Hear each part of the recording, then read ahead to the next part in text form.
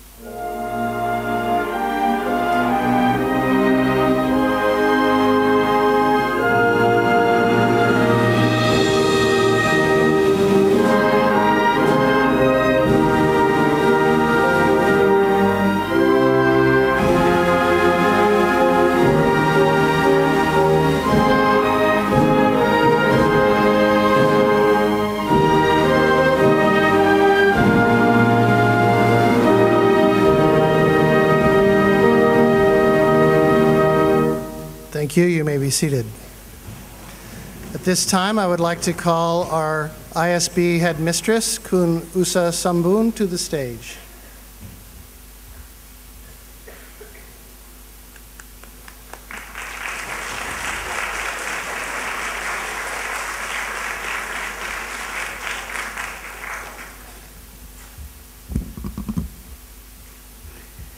Sawadee ka.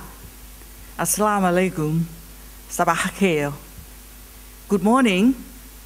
Today is one of those rare, very special days at ISB when we'll have the privilege to listen to and interact with a person who has contributed enormously to the progress of the mankind.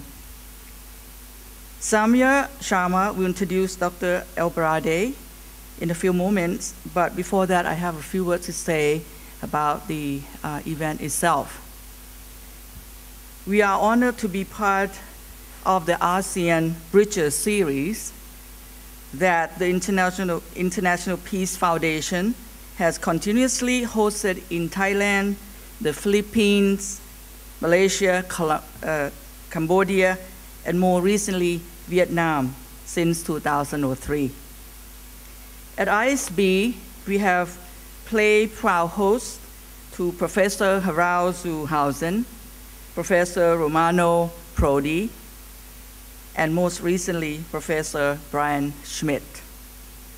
The aim of the Bridges is to facilitate and strengthen dialogue and communication between societies in Southeast Asia with their multiple cultures and faiths, as well as with people in other parts of the world to promote understanding and trust.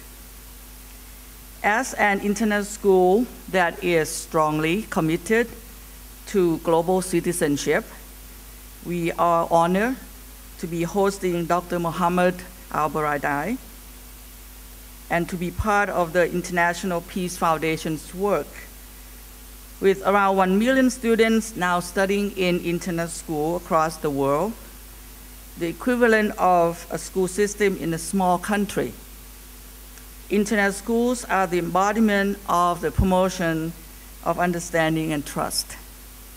Without any further ado, I will now turn you over to Samya Sharma, who will introduce our distinguished guest. Samya.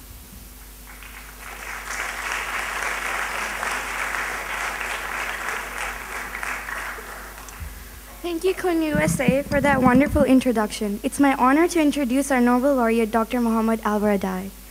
Dr. Mohamed ElBaradei was the Director General of the International Atomic Energy Agency, IAEA, from 1997 to 2009, who was awarded the Nobel Peace Prize in 2005 for his efforts to prevent nuclear energy from being used for military purposes and to ensure that nuclear energy for peaceful purposes is used in the safest way possible.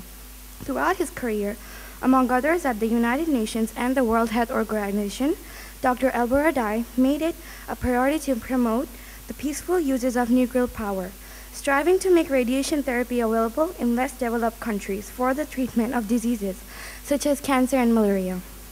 Dr. ElBaradei also has a real interest in how the world can be a more secure and equitable place. At this time, please help me welcome Dr. ElBaradei to ISB.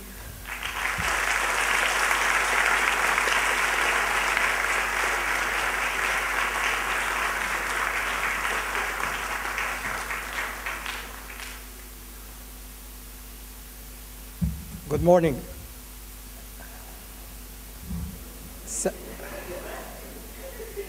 Samia and Christina were saying that they were nervous walking with me, and I didn't want to tell them that I was nervous walking with them, because I get very nervous when I come to talk to young people, because you are very smart, and the questions you usually have are quite difficult to answer. I know that from my granddaughters. I have two who are 7 and 5, and they usually ask me very difficult questions. So I can handle older people, but you are the younger generation, and you have grown up in a different environment. And I'm here basically to talk with you how we can together, but primarily you, make our world a better place. I mean, each one of you, I'm sure, asked himself or herself, what do I want to do when I grow up? But part of that, what kind of environment I want to live in. What is really important for you? Is it fairness?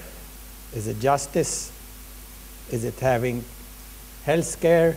Is it having good education? Is it being, at ease with everybody, whether he is black or white, speak Malay or Arabic? You are all coming from an international school, so you are quite familiar with the so-called melting pot. Basically people from all sorts of ethnicity, race, language, colors, working together. And of course, you discover right away that this is what we are. We're all one human family. We don't bite of each other, if we speak different language or if we have a different skin color or ethnicity. These are quite superficial, as you understand when you see it. But are we in a good shape in the world today? My views are that we are not, because we have a lot of, the most important problem I think we're facing, that is poverty. We still have a lot of poverty around the world. And what makes it worse, that it is not that we don't have the money to make everybody have enough to eat. It's just we send the money in the wrong directions. You have to probably, I'm sure you know that we have like 900 million people who go to bed hungry every night. That's terrible. And it is not at all that we cannot feed them, because we can feed these 900 million people if we spend 1% of what we spent on armament on feeding these people. This sounds crazy, but it just gives you an idea of how crazy sometimes we treat basic values, Because if we don't get everybody enough to eat, if we don't get everybody health care, things we take for granted ourselves, then how do we expect people to react? I mean, we see now a lot of complaints about extremism, about terrorism, which is terrible. But do we ask ourselves why we end up with this kind of environment? Why do we end up with a lot of people, acting in an extremist way or angry? If you go then and look at how they live, and they see how are they treated, how are they persecuted, how they don't have access to medical care, how they have a government that is treating them very badly, denying them their rights, freedom of expression, freedom of belief. So I always ask that it's not only that we should talk about the symptoms, oh my God, that there is extremist group here. It's bad. Of course it's very bad. But in order to address this, it is not through the use of force. It's through that creating a different environment when everybody feels that she or he has her own dignity. I think the key issue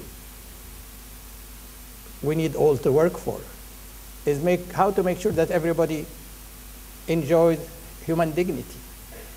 And human dignity is not just food on the table, it's not just health care, but to be free to express his or her views, to be free to worship whatever she or he wants to worship. These are, so you wake up in the morning and you feel that you are being treated as human being. And I always say, if we treat everybody as a human being, he or she will act as human being. And if we don't, then shouldn't be surprised if some of them do not act as human beings. So what do we want? We basically want something very simple. We want to live in peace. Meaning what? Meaning that we don't kill each other, that we treat each other fairly, that we treat each other, that we have compassion for each other. Then when you see your neighbor who doesn't have enough to eat, we go out of our way to help him or her. If we see people who do not have medical care, and lots of them are dying because they don't have access to medication, because medication is expensive. These are issues, of course, you and I are privileged people. We don't see it, or you don't see it. I do see it, but simply observe it. I don't experience it, but I see it. And you come to, as you grow older, you understand that you can't really feel good about yourself if you know that a lot of people do not have enough to eat, or do not have health care, or that children are stunted, like in North Korea, when you have like 60% of children under 2 are stunted because of malnutrition.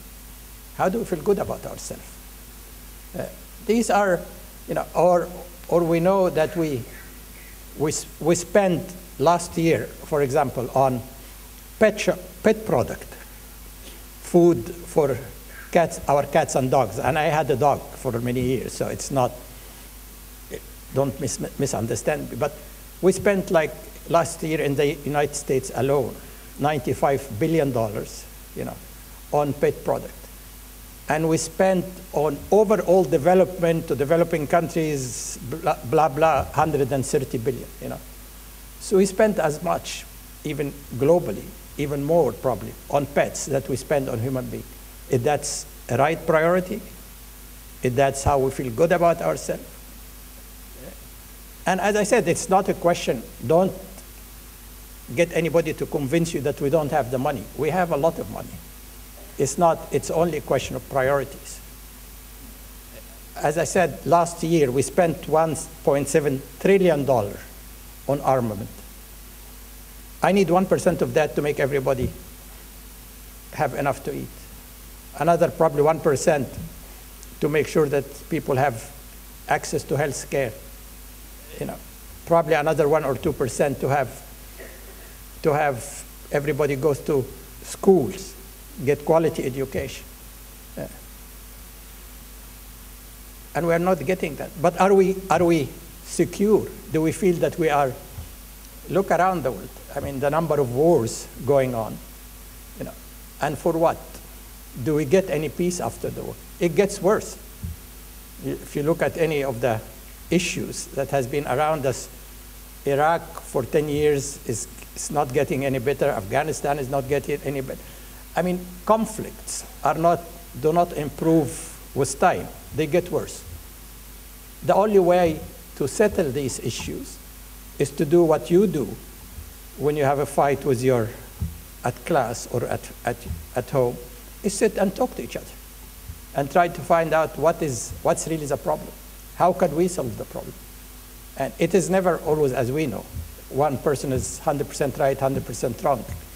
We are usually both right or usually both wrong. But talking to each other is the only way to do it. And bringing our humanity to the surface, our compassion, our solidarity, you know.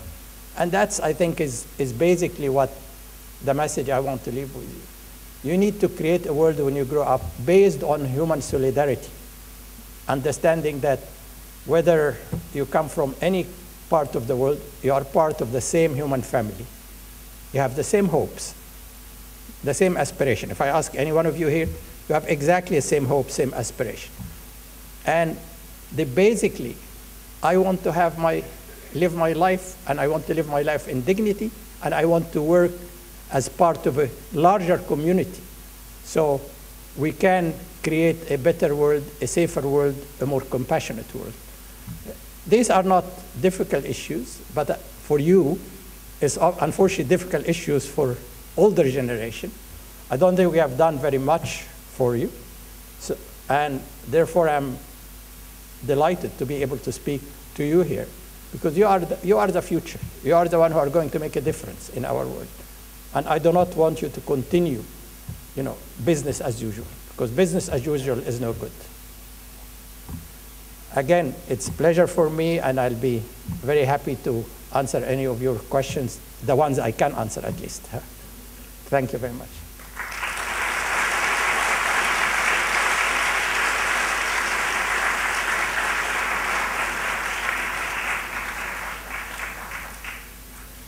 Thank you, Dr. ElBaradei. We will now open the floor to questions from the student body. Mr. Taik, can you please direct the first student to the microphone?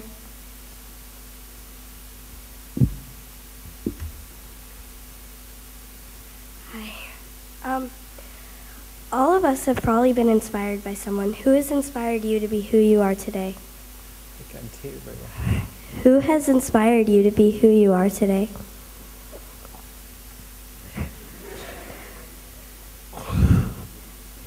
The acoustics are not, yeah, come closer. Sorry.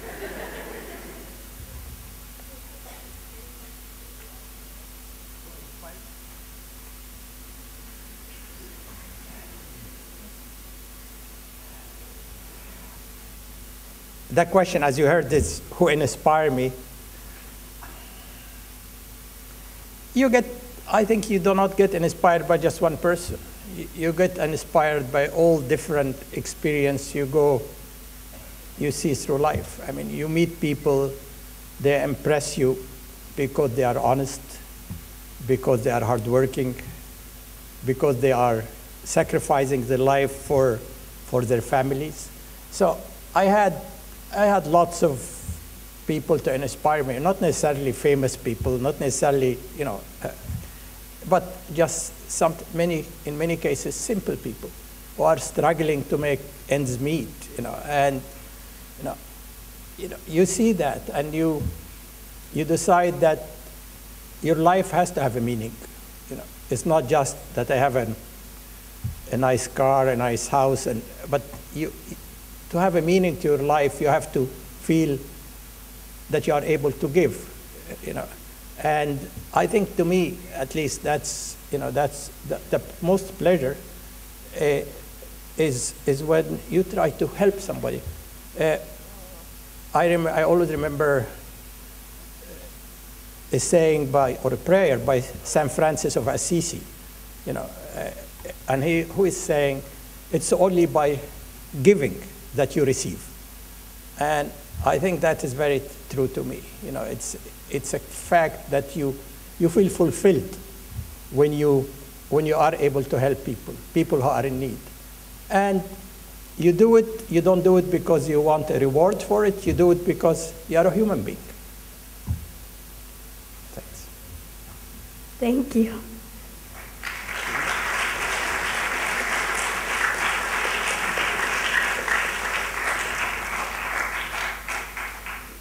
In this auditorium, there are 12, 13, 14-year-olds. So my question is, what were you doing at our age? I was fooling around like you are. What do you do at your, well, 13 and 14, that's a long time ago. Let me try to remember. Well, I used to play a lot of sport. I used to play squash, I enjoy, and swim. I used to tease my brothers and sisters a lot. I got in trouble with my parents a lot because of that. I enjoyed reading, and of course I enjoyed having friends. I mean, you learn through interacting with each other, and having close friends, I think, is absolutely key. Having a healthy, family relationship with your parents is also very important. But at the end of the day, you have to think for yourself. You listen to everybody, and when you absorb what you hear, what you read, but at the end, you have to make your own mind. But don't ever be stubborn, because none of us always has the ultimate truth. We always learn. We always discover something new. And so of course, I wanted you to always be an independent thinker, and don't be influenced by other people's views. You can listen to them, but you are a unique person. Every one of us is unique, and everyone has his own identity and his own way of looking at things. So enjoy yourself, but do as much playing as you could, sports, but also try to work hard, because to make a good career for yourself. And the career is not just, as I said, it's not money. It's a career that opens possibilities for you to influence people and to make difference in the world. And that, I think, will, as you grow older, you will discover that will give you the most satisfaction. Once you have enough, and all of you do have enough to eat, and the basic needs of life, then you discover that's not what makes you happy. It's not money that makes you happy. What makes you happy is something much more meaningful, much more deep. It is, as I said, sense of ability to help and share and be a part of this humanity, and get the best out of humanity. Thank you. Thanks.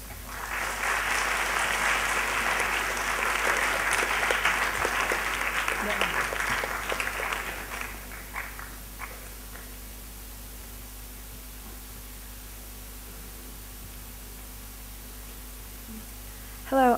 In Egypt during the Arab Spring, what is your perspective on how social media affected the uprising? Are there negative outcomes or positive consequences to social media? I think overall it's positive. I mean, social media, that's why you are a different generation. I mean, that's why I have a lot of hope in young people, because through social media, through Facebook, Twitter, Instagram, you are instantly connected. You know exactly what is happening everywhere in the world. You get ideas, avalanche of ideas through social media. Now, of course, there are aberrations with social media. There are, sites that are not, are not good sites. But overall, you can always choose. But I think what you saw, for example, in the Arab world, what you saw in Egypt, for example, I mean, it was the young people who revolted in 2011, primarily the young people. Basically, we want our dignity. And they were able to do that through the social media. In fact, it was a call to go and demonstrate, orchestrated, coordinated through the Facebook.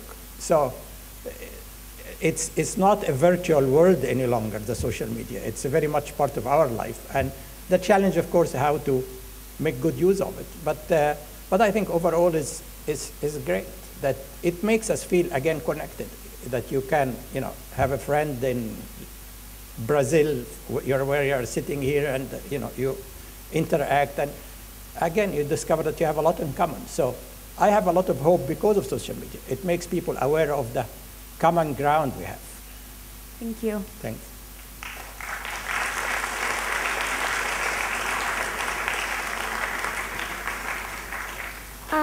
What can people my age do to make a difference? At your age? Just do your homework.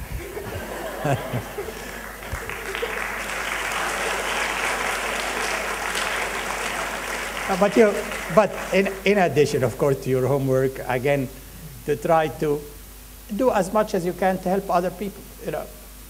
I'm sure you can do whatever in your environment. Help a young child who is orphaned, for example, a young child who is sick. I mean, it would make a huge difference. For example, if you go and visit a young child at a hospital or at an orphanage, or if you have something you can help people in need. So even at little things makes huge difference. So always keep that in mind, that you are not alone in this world. And there's a lot of people around you in need. And we are blessed and privileged to have the life we have. And we should at least be thankful and try to share it with others.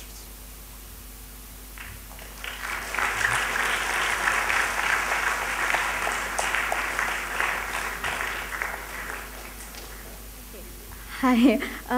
What is your family background, and how did that affect your views on global equity or on the issues you talked about today? My family background? My father was a lawyer like me. I mean, we come from a middle class, so we are, well-to-do. How did that affect my views on equity? I think two ways. I grew up in Egypt, and and where there was and still a lot of poverty, and I felt something is terribly wrong. That some people have and some people do not have. And then when I grew up, I traveled a lot. I spent like 15 years in the United States, and then again in over 20 some years in Vienna. So, in Austria. But during my work, I traveled. I had to travel to all different countries of the world, and I've seen the huge gap between one country and another, between one city and another, between one suburb and another, and for some reason, I got the feeling that it is not right. I mean, it is whether you come and whether you are a Muslim or a Buddhist or a Christian, it doesn't really matter. I mean, if you are as a human being with conscience, you will discover that there is something wrong. And at least I have to speak about it, but also act on it. There's a lot of people. You hear a lot about equity and fairness, but are we really doing much about it? We are not, as I mentioned. I mean, last year, for example, like around 2 million people died in Africa because they don't have access to medical care that's available, and they could have been alive today, but they died because they don't have access. How do I feel good about that? Of course I don't. And so it's not. I think it's. I mean, just seeing the difference, and I'm sure here again in Thailand, you see the difference. Between you see the inequality. And as we call it, social justice. Obviously not everybody would have the same standard, but at least everybody should have the minimum standard.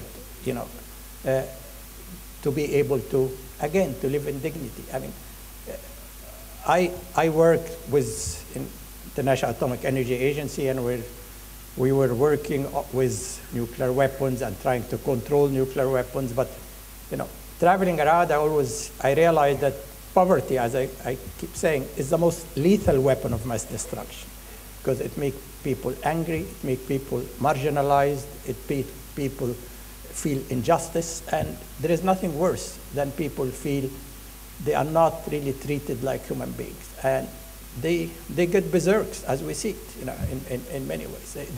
Once you lose your sense of dignity, don't then expect the person to act in a rational way. So it's not just an ethical question. It's not just because I feel my conscience telling me to do this. It's also now a question of survival. We have to understand that.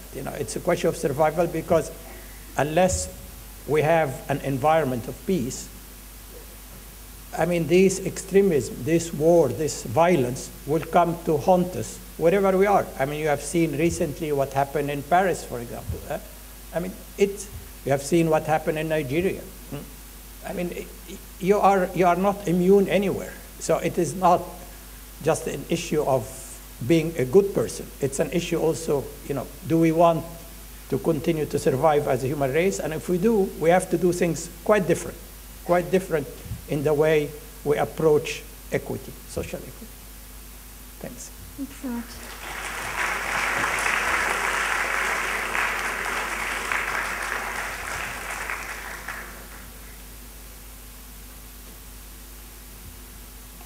Hi. As I'm sure many people respect you, who do you respect the most? Who do you respect the most? I respect every human being, frankly. I mean, I respect everybody who is honest, who is decent, who is doing his or her own work. I respect the humanity in every one of us, and I have no reason not to respect everybody. Even the people who are, straying out of the mainstream, they need help. They need help. I would not just, try to punish them, but try to treat them, obviously, as a society, I mean. So respect is key. Again, a lot of the problems we have is not based on, if we respect each other, we will go out of our way to solve our problems. And if we don't respect each other, we'll try to create problems in every solution. I mean, respect is key to our human interaction. Thank you.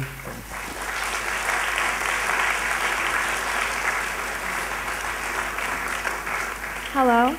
You've talked about who inspired you and who you respect, but is there someone specific who has supported you along the way the most?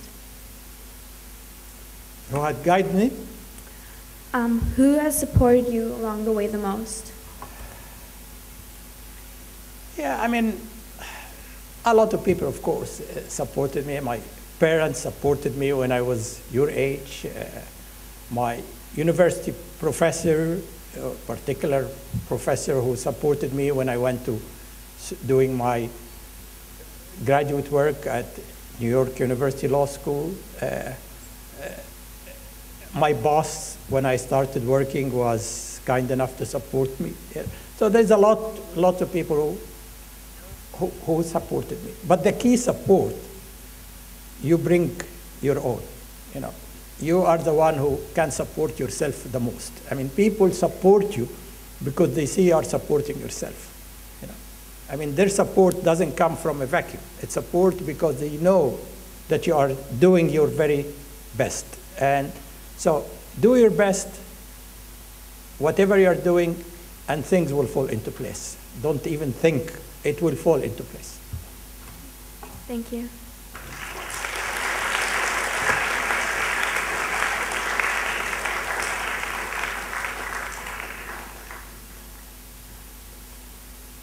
Hi, do you have any book or video recommendations about equality? About?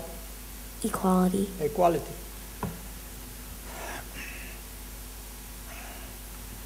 Well, I mean, I think the recommendation is very easy, that every one of us should do as much, to help as much as we can.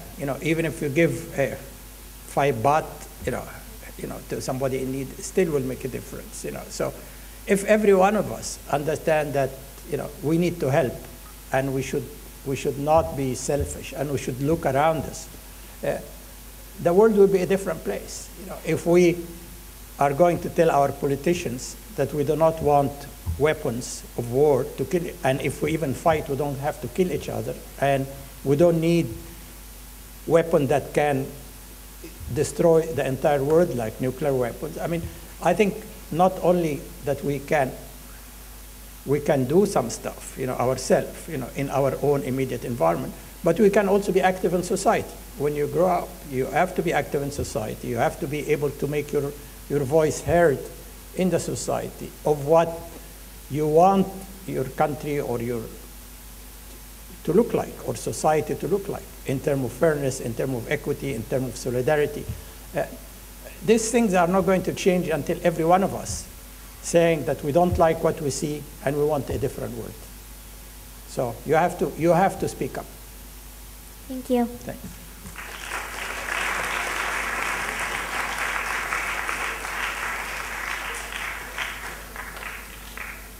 Hi, is there a particular age group that you like to talk to? Sorry? Is there a particular age group that you like to talk to? Age group.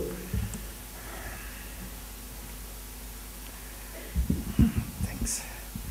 I mean, I think, and this is not a compliment, it's your age group, because you are at the time, you are still, open to ideas, open to different way of thinking. It's more difficult to speak to your age group because you have to explain a lot of backgrounds, but it is what I feel is the most fulfilling to speak to younger generation. The last 3 months I was in Boston in the US. I was teaching, lecturing at Fletcher School, Harvard, MIT, and again, it was extremely satisfying, trying to be with young people all the time and try to interact with them. And you learn a lot from them. You learn a lot because every generation comes with different ideas, comes with different thoughts. So, yeah, it makes me feel fulfilled, makes me feel younger possibly, but your generation, because I see the future in your generation. I don't look back when I talk to you. I look forward, and that's a nice feeling. Thank you. Thanks.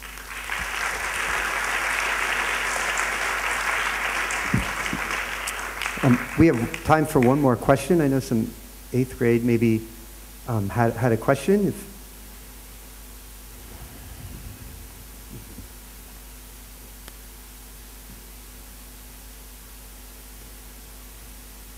Did you always plan to do what you are doing now whenever you were younger? Not at all. I didn't. Actually, I mean, life takes you in certain direction.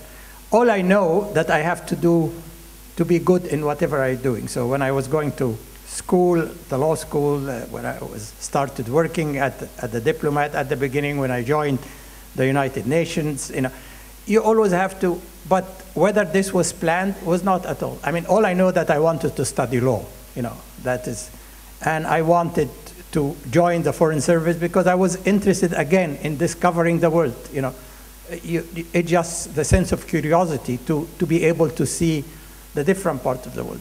But how things develop, it was not planned. So you can't, as I said, you do your best at whatever you want to do, and don't expect that things will fit exactly the way you want it, but it will end up all right at the end. Thanks.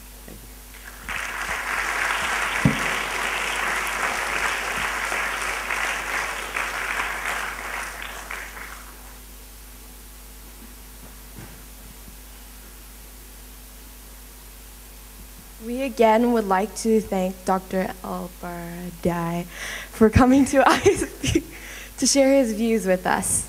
Dr. ElBaradei, as a token of our appreciation, we would like to present you a gift.